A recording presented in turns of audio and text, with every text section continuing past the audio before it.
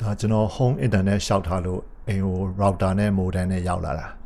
ခုကျွန်တော် parking ဖောက်ကြည့်မှာပေါ့ဒီကနေဒါမှာတော့ internet service provider တွေအများကြီးရှိတယ် company ကြီးတွေဆိုရင်တော့ဈေးကြီးကြတယ်ပေါ့နော်ဒါကျွန်တော်က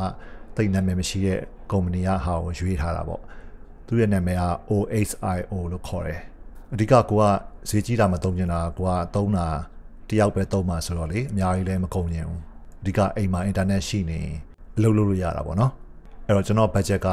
တစ်လကိုဒေါ်လာ50လောက်ပဲသုံးနိုင်တာဆိုတော့အခုကျွန်တော်ယူထားတဲ့ plan က$49ဆိုတော့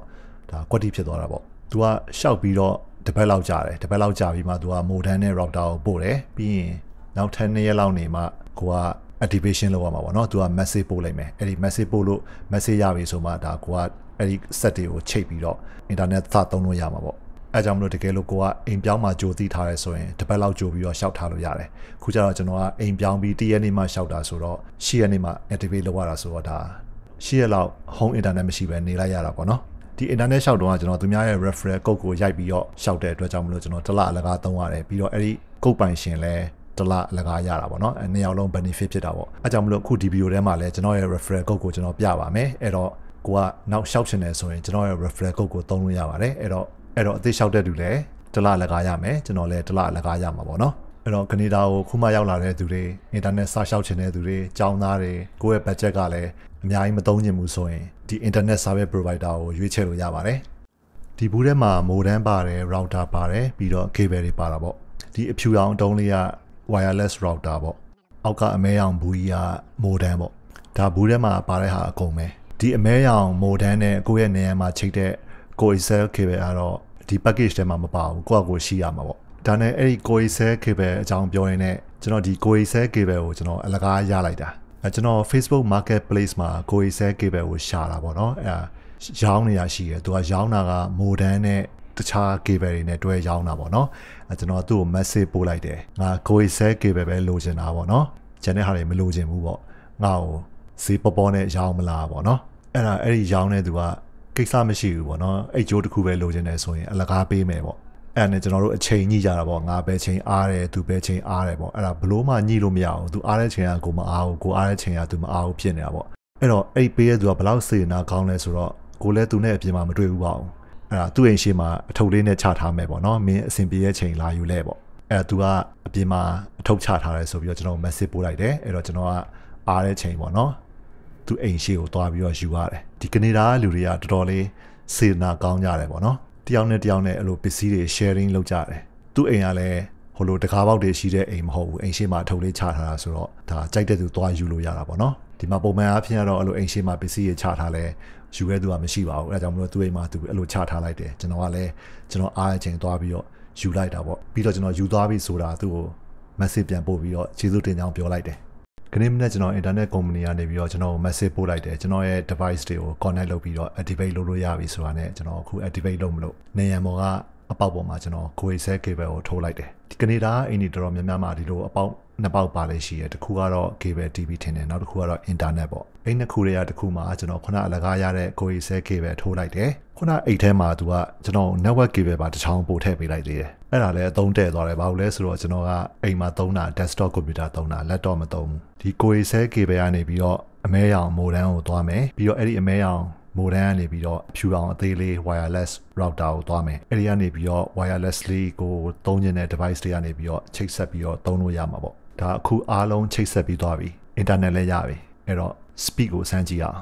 အခုဒါ computer ကိုကျွန်တော် network cable နဲ့ချိတ်ထားတာကျွန်တော် computer desktop ဆိုတော့လေအခု speed test run ကြည့်မယ်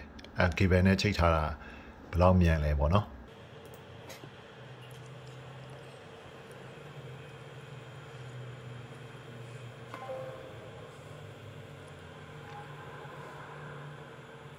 ဒီမှာပြတာ90.85 megabit per second ပေါ့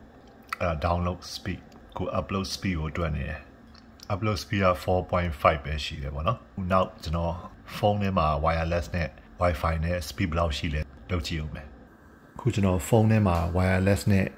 ချိတ်ထားတဲ့ internet speed ကိုကျွန်တော်ကြည့်မယ်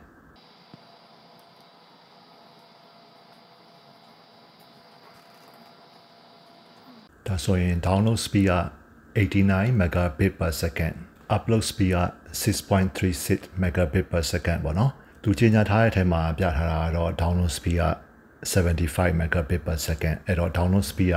သူကြီးညာထားတဲ့ဟာထက်ကိုပိုနေသေးတာပေါ့နော်ဒါသုံးတဲ့သူနေတာလည်းပါမှာပေါ့ upload speed ကတော့သူကြီးညာထားတာ 7.5 megabit per second အခုပြထားတာ 6.36 ဆိုတော့ upload speed ကတော့နည်းနည်းလေးနည်းတယ်ဒါပေမဲ့အများသောအားဖြင့်လူတွေက download ပဲလုပ်ကြတာလေ upload လုပ်တာသိမှမရှိပဲနဲ့အဲ့တော့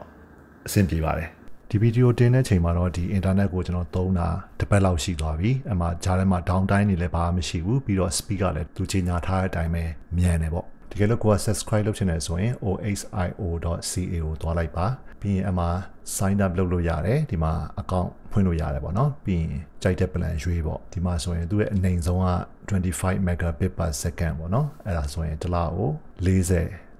per month ပေါ့အဲ့ဆိုရင်သူ့ရဲ့ download speed က25 megabit per second upload speed က2.5 megabit per second 2 device ထိအတူတူသုံးလို့ရတယ်ပေါ့နော်ဒါဆိုရင်တယောက်ထဲသမားတွေအတွက်တော့အဆင်ပြေတယ်ဒါပေမဲ့အခုခေတ်ကြီးမှာကိုက Netflix တွေလည်းသုံးမယ်ဖုန်းတွေနဲ့လည်းသုံးမယ်ကွန်ပျူတာနဲ့လည်းသုံးမယ်ဆိုရင်တော့ဒါနည်းနည်းလေးနှေးတယ်လို့ပြောရမှာပေါ့ကျွန်တော်ထင်တယ်အနည်းဆုံးဒီ30 megabit per second $43 per month ကဒါတယောက်ထဲသမားတွေဆိုရင်ဒါအနည်းဆုံး30 megabit per second လောက်တော့ဝယ်သင့်တယ်အဲ့ဒါဆိုရင်တော့ download speed က30 megabit per second upload speed က5 megabit per second ပေါ့နော်ဒီမှာ3 device ဒီပြိုင်နဲ့သုံးလို့ရတယ်လို့ရေးထားတယ်အနည်းဆုံးဒီလောက်တော့ဝယ်သင့်တာပေါ့ဒါပေမဲ့ကျွန်တော်ကနည်းနည်းလေးပုံမြန်ခြင်းလို့ကိုယ့်ရဲ့ budget ကလည်း$50လောက်ထိရှိရဲဆိုတော့ကျွန်တော်75 megabit per second ကိုယူလိုက်တယ်အဲ့ဒါဆိုရင်တော့တစ်လကို$49 per month ပြီးရင် download speed က75 megabit per second upload speed က7.5 megabit per second ပေါ့နော်8 device ထိသုံးလို့ရတာပေါ့ဒါပြောလို့မရဘူးလေကိုကနောက်လူတွေတိုးရင်လည်းတိုးလာမှာ哦တကယ် company ကြီးတွေက plan တွေကတော့ဒီ100 megabit per second လောက်ထိရှိတာပေါ့နော်ဒါဆိုရင်တော့12 device လောက်ထိသုံးလို့ရတယ် speed တွေကလည်းပိုမြန်သွားတာပေါ့ဒါပေမဲ့တယောက်နှစ်ယောက်ပဲသုံးနေဆိုရင်တော့ဒီလောက်ကြီးကတော့မလိုဘူးလို့ထင်ပါတယ်ဒါသူ့ရဲ့ plan တွေကိုကျွန်တော်ပြောပြတာပါကိုစိတ်ဝင်စားတဲ့ plan ကိုယူပေါ့နော်ကိုကမိသားစုကြီးရဲဆိုရင်တော့နည်းနည်းလေးဈေးကြီးတာယူရင်ယူပေါ့ဒါကိုကတယောက်နှစ်ယောက်လောက်ပဲဆိုရင်တော့ကျွန်တော်ထင်တယ်ဒီ75 megabit per second လောက်ကအတော်လောက်ပဲလို့ထင်တယ် okay ဒါကျွန်တော် account လေးကိုကျွန်တော်ဝင်ကြည့်တာပေါ့နော်ဒါကျွန်တော်ရဲ့ plan ကိုပြထားတယ်$49 per month ပေါ့နော်ခု current balance က0လို့ပြထားတယ်ဘာလို့လဲဆိုတော့ကျွန်တော်သူများရဲ့ referral code ကိုသုံးထားတဲ့အတွက်ကျွန်တော်ပထမတစ်လအလကားသုံးရတာပေါ့အဲ့လိုပဲအခုနောက်မှရှောက်တဲ့သူတွေတစ်လအလကားသုံးနေတယ်ဆိုရင်ကျွန်တော်ရဲ့ referral code ကိုသုံးလို့ရပါတယ်ကျွန်တော်ရဲ့ referral code ကတော့